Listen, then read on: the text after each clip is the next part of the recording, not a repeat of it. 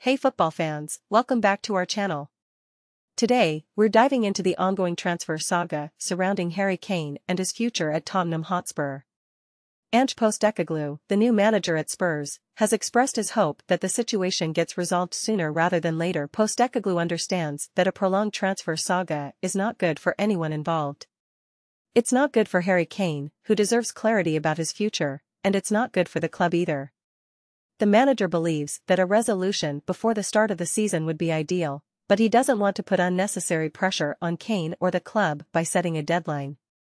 Bayern Munich is heavily interested in signing Kane and has already had a bid rejected. They are confident that Kane wants to join them.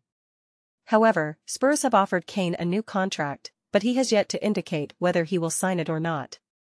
Postecoglou acknowledges the importance of resolving the situation, as it is a significant part of the club.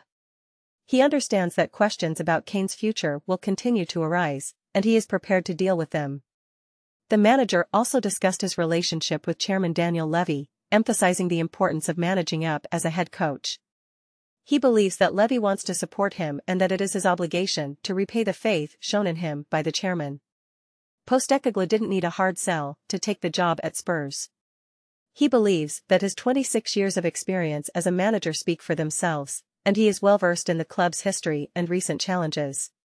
So, football fans, what do you think will happen with Harry Kane?